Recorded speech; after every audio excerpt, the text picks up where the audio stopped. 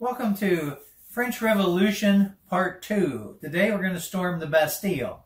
At this time I'm sitting behind my desk because the artifacts I'm going to show you, we'll have to wait until we knock the Bastille off, and then I'll put the video in for that. But I am in the section of my library that has all of my books on the French Revolution. So let's get started and knock that Bastille off. In this section, we will pick up where we left off, which will be January of 1789. We will go through the progression, getting to the Estates General, and then the eruption, which ultimately leads to the fall of the Bastille. After the collapse of the Bastille, then we'll see what else the French Revolution did afterwards, all the way up till 1790. After Louis XVI called for the Estates General, the people of France began voting for their representative, and they were very excited. Things were going to get better. Then in January 1789, Abbé Sieyès, and you're going to hear that name a lot because he is the Thomas Jefferson of the French Revolution. He will write most of the constitutions. He wrote a pamphlet called What is the Third Estate? Now, if you're in my 134 class, you had an excerpt from this that you were supposed to do an assignment. So hopefully it's done at this particular point. And in this, he blows everything up. He talks about how worthless the First Estate, and particularly the Second Estate, the nobles, were, that everything that was important was done by the Third Estate. And he also believed that the Estates General would fail because the nobles and the high clergy would see to it. So he's talking about some things that are possibly going to take place. Then on May the 5th, finally, the Estates General meets, and chaos. The nobles would not allow themselves to go in the same doors that the Third Estate would go in, so there's this separation. By the way, they're meeting at Versailles. And then it begins to bog down over several issues. And one of those will be, as Abbé Sieyès said, how to vote. But things looked like they were improving. May the 20th, the clergy renounced their financial privileges, which says they are willing to be taxed. And on May the 23rd, the nobles said they would renounce their financial privileges. Sounds good. But what are they asking for? At this point, the king is a little distracted. As you see on June the 4th, the Dauphin has died. One of his sons dies. And that's not going to help. And the other issue is that if Louis had had a plan, he could have utilized this tension between the Third Estate and the other two estates to perhaps put in a moderate point of view. But he was counting on this group of people making everything correct. Now, if you look at the chart for the Estates General, this is the way it normally would be constituted. That the First Estate, the clergy would have 300 seats. They represented 100,000 people. The Second Estate, the nobility, 400,000 people in France, would get 300 seats or votes. And the Third Estate, the rest of the population, 22,500,000, would get 300 votes. So you can see if you voted by numbers under the old system, First and Second Estate would win. If you voted by class, one vote for each estate, the First and Second Estates would win. So it's a waste of time, as Abbé Sieyès said, for the Third Estate. In reality, they made some manipulations. They made a few adjustments. So you see the actual Estates General on May the 5th, the First Estate had 300 seats. The Second Estate had 291 seats. And they gave the Third Estate 610 seats. So in reality, if you voted by numbers, the Third Estate would win all the time. But the idea was that's not the way it was going to work. So if you look at the voting problems of voting were debated before. The first one is voting by order. Majority of each estate carried that estate. Under the systems, only 3 votes were counted. And then 2, voting by numbers. All estate members voted and would be totaled, and the largest numbers would win. Now, one of the things that is crucial here is the clergy. Because remember, the clergy has high clergy and low clergy. And there are a significant representation. It's almost split 50-50. So it doesn't take a whole lot of the cardinals and bishops to switch to throw that vote out of whack. So that's what's going to happen at this point. The Estates General is just going to grind to a halt over this voting problem. Remember on May the 20th when the clergy renounced their financial privileges, and then on May the 23rd, the nobles did the same thing, and I suggested what did they want? Well, here's what they wanted. Here's the aims of the nobles. And it looks pretty good. demand constitutional government. All right, they want the king, they want to reduce his power, they want a constitutional government, kind of like England. They would then guarantee personal liberty for everyone. They would provide and guarantee for free speech and a free press. They would allow for freedom of arbitrary arrest and confinement, so the letters de cachet would disappear. In return, they were to become the most powerful political element in France. They wanted to rule by using the Estates General, as the nobles in England ruled through Parliament. Well, what does the Third Estate think of this? The Third Estate's aim is simple: avoid at all costs what the nobles want. In other words, don't give them power. We now have the polarization of the Estates General.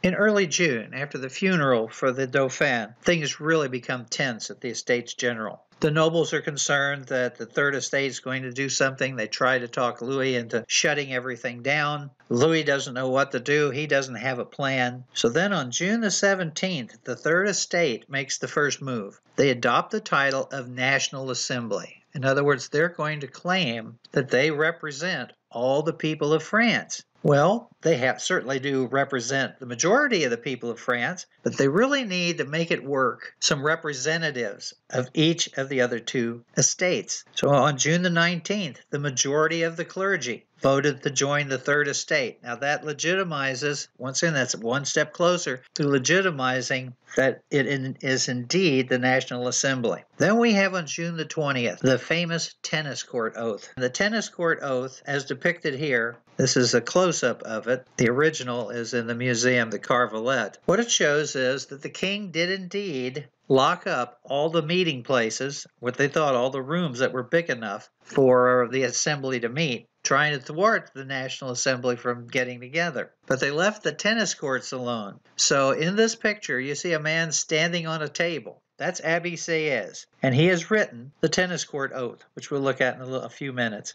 Now, in front of him, there are two men. There's a member of the clergy, and they convinced one noble to switch and join up. So when those two shake hands, it's the equivalent of saying that all the three states of France are represented, and the majority of the people who do all of the work control it. They're taking this oath, and anybody can say they can take the oath. And then, I really didn't. No, you had us take the oath. There's a group taking, which you see here depicted. But that table in front of where Abbé Sieyès is standing is where everyone comes in, recites the oath, and signs it. So that if this all falls apart, they're not going to be able to escape. Now here's the actual tennis court oath. As you can see, it's not very difficult. The National Assembly, considering that since it has been called to decide the constitution of the realm, to achieve the regeneration of public order, and to maintain the true principles of the monarchy, nothing can prevent it from continuing in deliberations in whatever place it may be forced to establish itself, and that wherever indeed its members are assembled, there is the National Assembly. Resolved that all the members of this assembly shall immediately take a solemn oath never to separate and to reassemble wherever the circumstances demand until the constitution of the realm has been established and secured on solid foundations, and that the said oath having been taken, all of its members, each individually, shall confirm by their signature this unshakable resolution. So the tennis court oath says, wherever we have to go, we're going to meet, we're going to write this constitution. Oh, now this really triggers a mess. The nobles are going crazy. Louis is concerned about what he should do. And his next, let's just say this next decision is a disaster. On June the 26th, Louis orders troops to begin concentrating around Paris. Well, who he chooses is important. The French have a regular army, and they also have a King's Royal Army, which is the Swiss Guard. And the Swiss Guard are known to do whatever the king deems necessary. If you're going to get beaten up in a crowd, the Swiss Guard are going to do it. Concentrating the troops around Paris and concentrating the troops around Versailles is a signal to the people of Paris that this National Assembly is in trouble, and they need to be able to defend it. June the 27th, he then orders the clergy and the nobility to join the Third Estate. On July the 9th, the National Assembly declares itself a new name, the Constituent Assembly. which means they now do indeed represent all of the estates since they've all been added to the National Assembly. This sets the stage for the storming of the Bastille. On July the 12th, rioting began in Paris as people began looking for weapons so that they could defend the National Assembly against the Swiss Guard or whatever the nobles were going to do. So they began going to various locations in Paris, and one of them is the Invalides. This is an aerial view of the Invalides. It was a hospital that had been built by Louis XIV to house soldiers who had been wounded and injured in wars that no one could take care of. It was also an armory. So this huge crowd of people, probably almost 60,000, were gathered in its parade grounds. They confronted the governor general, who was General Sombrel, and they said they wanted weapons. They sent a delegation of people in. It wasn't like a huge mob. And he said he sympathized with them, but he didn't have orders, and he would have to wait for orders. So he was able to appease the people. Now, you have to remember that every officer in the French army, and he's French army at this time, it's not Swiss Guard, they're all nobles. Well, he's well respected by his soldiers that he has there, the pensioners. After the mob left, he then told his men to start dismantling as many rifles as they possibly could. Now, there were 32,000 muskets at the Invalides. They didn't have much gunpowder. Gunpowder is usually stored in another location. However, in the 6 hours that the men had to deal with the weapons, only 20 of them had been neutralized. And all you really needed to do was remove the hammer bolt and it's done. But they only managed to do 20 of them. At any rate, he sent out for him, he told the people that he needed reinforcements and he didn't know what was going to take place. Well, the next thing you know, they come back, and this time they're not going to be stopped. He tried to stop them, was unsuccessful. And as a matter of fact, they then grabbed him and were going to kill him. His teenage daughter came forward and begged for his life, and his pensioner soldiers said he was a good man. Don't do that to him. In the end, his teenage daughter was given a wine glass filled with her father's blood, and they told her that if she would drink it, he would go free. So she did. They both went free. He is later executed during the Revolution. At any rate, the crowd has their weapons. So everybody starts, and they're heading back to their home. They even had a few cannons. No gunpowder, but on the way home, here's the map showing the direction. There's the Invalides. They go down here, and then they're going up this direction. And they go by the Bastille. Of course, the Bastille is a place that everybody believes is full of regular, normal people who've been arrested under a lettre de cachet. It's a symbol of oppression of the people. So they decide to attack it. It's also loaded with gunpowder. So they begin attacking it. And this goes on most of the day. And there's several of these portraits of the location. If you're looking for the location today, the Bastille Opera House is built over the old foundation. Ultimately, later on in the afternoon, after much fighting, a detachment of regular French troops. Now you say, how do you tell the difference? The regular French troops have blue and white. The Swiss Guards are all white. Well, they came in. They had a couple of small cannons. They simply hesitated for a moment, and the next thing you know, they switched sides. They joined the crowd. Now, the Bastille is commanded by Monsieur de Launay. He had 32 Swiss Guards and 82 members of an invalid unit. They were negotiating back and forth and back and forth. Now, this man is the complete opposite of Sombrel at the Invalides. He is despised. After fighting for a while, and of course then the troops switching sides, ultimately negotiations came in and the commander surrendered the garrison if he was guaranteed safe conduct. And they tried really hard. They surrounded him with the leaders of the group that was attacking the Bastille. And those people that hated him so much, they pulled those guys away and then tore him apart. Cut his head off, put it on a pike, and ran through the city with it. In all, there were 88 wounded in the attackers. There were 83 killed. The defenders lost one man, and then the Swiss Guards were executed immediately afterwards with the death of Launay, and then the people took over the Bastille. This is on July the 14th. Here's a model of the entire fortification.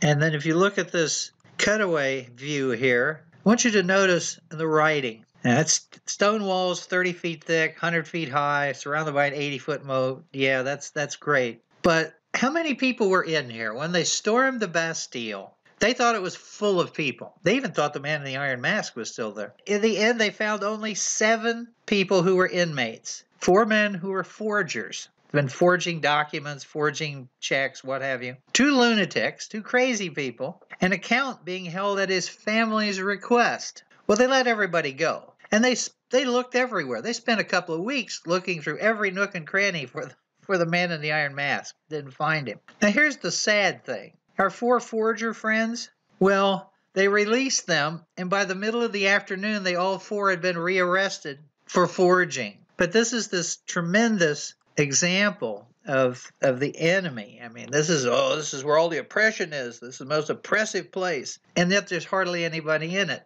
Well, once this thing falls, everybody in Paris claims that they were there. And they thought they were special. And ultimately, later on, the government will just say, okay, if you can prove that you were there, you need at least 2 people to be able to identify that you were there or some documentation or something, then they would agree to award you. Well, as you can see at the bottom, it's a little hard to see this, but there were only 662 people who were able to guarantee that they were participants. It may not have been a giant cast of thousands. And the people were rated according to what job they did. So you see carpenters, you notice there are 41 locksmiths. Now, if you're going to attack prison, you need a locksmith. And so we have the monumental masons, you have dressmakers, you have transportation people, you even have, I believe there's a teacher. Yes, there's one teacher who was there. I don't think he brought his class, perhaps. No smugglers were found, shopkeepers. And then you have the National Guard troops that switch sides, which here is like 77 people. So they kept track of all those because they wanted to give them an award. The next thing is they decided to tear it down. And this is the architect, Monsieur Halloy, whose job it was to tear it apart. They demanded that a block be created from the Bastille, and that would be carved into another little Bastille. And there's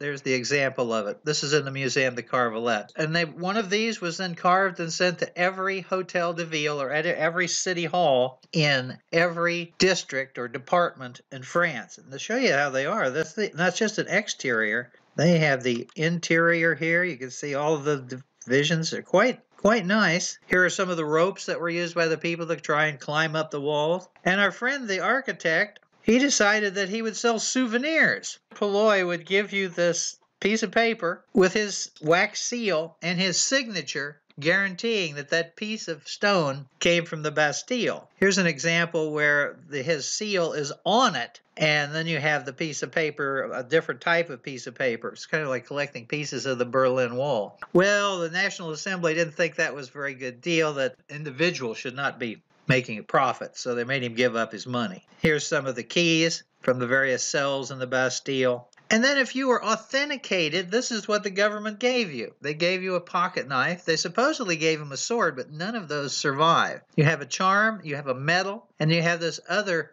necklace device. So you can walk around and show everybody how really neat you were, that you really participated. I was surprised that when the bicentennial of the fall of the Bastille, that there wasn't a rush of people coming forward with their relatives' souvenirs. It really did not take place. Now, the problem with this is now everybody is armed. We have armed Third Estate people in Paris. So we need to figure out how to organize them. This is the Marquis de Lafayette, the nobleman that every American loved and the only nobleman you could trust in France because of his working with George Washington. So they put him in charge of what's called now the National Guard, which are all the people who have armed themselves. And then here is the saber. This is his dress sword. And this is they made, I think, 100 copies of this for National Guard officers. Okay. It's time for the artifacts. Now, we knocked the Bastille off, and while everybody's resting and looting the place and looking for the man with the iron mask, let me show you the 2 things that I have associated with the Bastille. I'll talk about them briefly and then give you a close-up of them. This is a National Guard officer's sword, and we'll get a little closer look of that. This was copied after the Marquis de Lafayette's personal sword. The other thing, this is a replica of the main key to open the Bastille gate. The original is in Mount Vernon because it was given to George Washington by the Marquis de Lafayette. So now we'll look at a couple of close-ups of this, and then we'll be back to figuring out what the French are doing in 1789. It's 38 inches long, so it's really kind of hard to get a close-up of it and see everything. Frequently, this is referred to as a Napoleonic court sword. But when I was at the Muséum de Carvillette, which is the main museum in Paris, which houses the material for the French Revolution, they have the Marquis de Lafayette's personal sword. This is an exact replica of it. And when I was there a couple of years ago, I talked to them and showed them pictures. They thought it was one of the replicas made for the first 100 officers. But some other people have said it's something else. So I think it's nice. It certainly is close. Has an ebony handle. And then you go down the blade, and the blade has revolutionary emblems on it that are etched into it rather than Napoleonic eagles. So it's a nice little sword. It's a dress sword. You're not going to, if you kill somebody with this, it's because they fell on it just perfectly.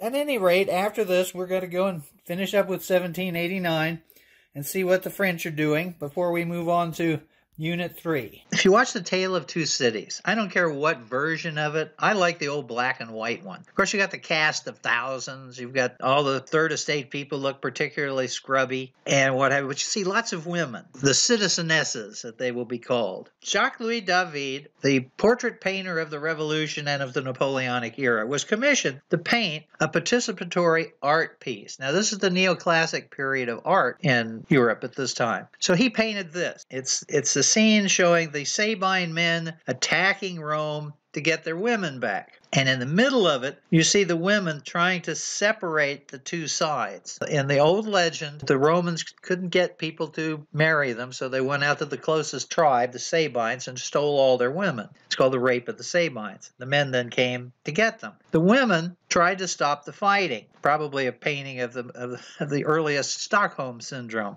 But the importance of this is very simple. The woman in the middle, separating the two sides, represents what the French revolutionaries would say is the ultimate citizeness. Women can be important. You can be crucial in creating the new state. Now, you see a lot of women in insurrection type stuff because in the old days, the French government allowed women, when you had high inflations, to riot in the marketplaces. They would just back off the troops and let them riot. So the more women you had in your group of rioters, the less likely the police were to do anything. Now, when this painting was, and these figures are life-size. The original is in the Louvre. Here's Sherry in the Louvre. I was disappointed. They had it originally displayed on the bicentennial the way it was originally set. There was a bronze mirror that stood in front of this, and the men were supposed to look at it as I'm looking at the picture. The women were supposed to use the mirror, and it was set so that you replaced the woman in the painting, and that's how it's what I call participatory art. As the women were successful in creating the alliance between the Sabines and the Romans, so a French woman can have this important feature with the new revolution. Now, you have to be careful. I'll put this one up here to show you. Here's one of the more famous paintings of the French Revolution. It's just the wrong revolution. This is the Revolution of 1848. This is Les Miserables. This is not the regular French Revolution. It's kind of a cautionary tale, not to the system, but to the U.S. Post Office. For the bicentennial, somebody decided that this is the painting they were going to put on a stamp. And you can see the busts are open on Lady Liberty. Well, I didn't like that. I thought that would be troublesome. So somebody then airbrushed them and covered them. Well, this is a very famous painting. You can't do that. So it stirred up a real ruckus. So they ultimately then put it back to regular, and then that artist then put a little extra pink on the nipples, and so ultimately it was used as a expensive airmail stamp. Of course, this storming of the Bastille is the equivalent of the 4th of July in the United States history. So July the 14th is their day. Here is a game that was created so that you could play storming the Bastille during the Revolution. They did all kinds of stuff. The people in France believed that what they were doing was so important that it would be remembered for eternity. So they made all sorts of games. They made all sorts of souvenirs. They collected stuff. They gathered stuff. Now, most of the Bastille is torn completely down. They made a bridge out of it. And that's the bridge of Place de la Concorde Bridge. I believe they even sent George Washington a block. I don't think it was one of them that was carved. But so anyway, you have the storming of the Bastille. So this now puts the government in a completely different light. After the fall of the Bastille, a lot of times people just basically run through a little stuff and then head to the Reign of Terror. But actually, after the Bastille falls, 1789 to 91, there's a lot of work that's done. You'll notice here some very simple things. The king accepts the tricolor cockade, Jean Belly becoming the mayor of Paris, the Marquis de Lafayette is put in charge of the National Guard. We have the Great Fear, and this is in the countryside. The countryside doesn't know what's going on, and so there's panic. Some people are asking the British to come in and take them over. Some people are looting and burning things. They're attacking noble property. It's really a mess while they're trying to figure out what's going on. On August the 4th, our National Assembly now starts doing some real work. Decrees equality of taxation, abolishes all those feudal rights and privileges, and the end of buying offices. On the 23rd, they decree freedom of religion. 24th, freedom of the press. 27th, the Declaration of the Rights of Man. The women are mad because they thought it should have been men and women. But eventually, the leader of the women, Olympia de Gouges, will produce a Declaration of the Rights of the Women, which are the same thing, except with the word women. The men would say, well, you know, man is a universal meaning of mankind. Well, the women didn't buy it. Then on October 5th to the 6th, Paris mob of mostly women and children went out to Versailles and brought Louis XVI and the family back to Paris. Now, this is an important move as far as revolution is concerned because the king now is surrounded by the people. He still has bodyguards, but it's not the same thing. So it gets a little tense here. Now, in order to stabilize the government, nationalizes church property. Now, this is owned property outside the church itself, the parsonage where the pastor lives, the nunnery building, the monastery. It's the thousands of acres of extra land and businesses that they owned that was nationalized. And what they did was they estimated the value of that land, then printed money equal to that. So the assignats, which are issued on December the 19th, are based on that amount. So it had good, solid backing. Unfortunately, it's not going to stay that way. As the revolution goes along, they turn the printing press on and it becomes so worthless that sheets of it were used for wallpaper. And you can see there's government reorganization. So in 1789, there's a lot being done. And part of that stuff going on from the 23rd to the 27th also dealt with how to make it equal execution. And this is going to lead to the creation of the guillotine, but that's next time. Here's a chart showing the areas of the fear. And you see the red dots, the cities? That's where the revolution is popular. This is an urban movement initially. You have various groups. There's Toulon down here in the bottom, where the French Navy is. They invite the British to come in and take them over. There's areas around Old Guyenne. So it's not like, oh boy, we really love this. It takes a little while to settle in. This is a different map showing the same thing. Areas where the Great Fear took place, which is the purple, and then the areas where you have actually a revolt against the new government. And some of those revolts will not be put down until the Napoleonic era, until Napoleon is first consul. If you're keeping track of governments, I usually ask my students to keep track of the government so you see how many changes there are. In 1789 alone, there are 3 governments. The king from June to May, king and the States General May to June, and then the National Assembly. And you see the 3 groups of people that are the political parties: the Patriots, the Royalists, and the Jacobins. The Royalists are in favor of a strong king. Jacobins want to get rid of the king. And the Patriots would like a middle-of-the-road view. If you're looking for a definition of what a constituent assembly is, it's a body that was made from the National Assembly that was ultimately responsible for the governing of France and creating a constitution for the new state. This will ultimately provide a constitution, but it will not be until 1791. So this form of government will last until 1791. And here's what made up the Royalist Party, the Monarchians. Admirers of the English Constitution who wanted a bicameral legislature and an absolute royal veto on legislation. So they would want it so that if he didn't like it, it didn't happen. There was no voting overturning the veto like you have in the United States. But they're overwhelmingly going to be passed over. And then we have the Jacobins, founded in 1789, originally known as the Breton Club. Moved to Paris. They get the name because they met in a Jacobin convent. Jacobins had also meant an order of Dominicans. It controlled the countryside through hundreds of little social societies interested in extreme changes and had several factions. It's responsible for the Reign of Terror, overthrown in 1794 with the coup de Thermidor, known as the Thermidorian Reaction, officially suppressed by the Directory in 1794. And its symbol is this Phrygian cap of liberty with the cockade on it. And there's the Declaration of the Rights of Man, just a general description of it, a document which gives the rights of all French citizens under liberty, equality, and fraternity. The motto of the Republic: liberty, equality, and fraternity. When you have the Declaration, this is what it supports. I think there's 17 parts to the Declaration of the Rights of Man and Citizen. Rule of law, equal citizenship, collective sovereignty of the people. They give you freedom of liberty, freedom to do anything that doesn't injure others. Man is determined as to be an abstract to include all sexes, races, and nationalities. When it was passed, they put these giant posters out. One of the original posters showing all of the different rights in the Declaration of the Rights of Man. And you can find that very easily online. And then between 1789 and 91, this is what the government factions will be. Our constitutional royalists, the moderates will be known as the Girondins, and then the mountain will be the extremists.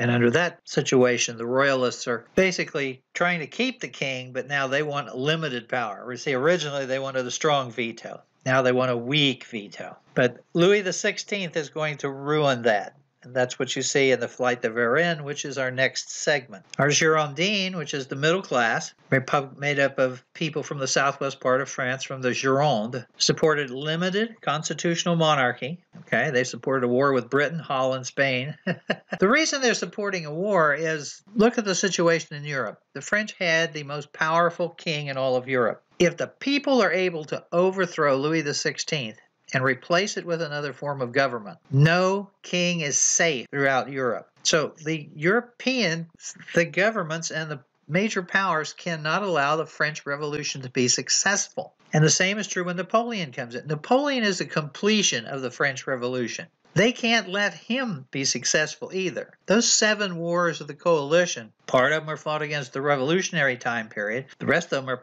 fought against Napoleon. But in essence, they're conservative reactions to this liberal movement of allowing people to vote and removing your king. And you'll notice the Girondins will disappear during the Reign of Terror. And then our Montagnards, or the extremists in the Jacobin group, got their name from they're called the City in the Mountain. The chamber of the assembly goes up. And so they sat in the way in the back and told people how they were supposed to vote. Robespierre, Danton, Hébert, Marat, and eventually these guys are all going to fight amongst each other. Marat's going to be murdered in his bathtub. Hébert will have been executed. Danton and Robespierre will then battle it out. Danton will lose. And then finally the moderates will come back. So where we go from here, part 3 of the French Revolution will take us from 1790 until the Flight de Varenne, when Louis XVI and Marie Antoinette try to flee the country. It is that event that throws the revolution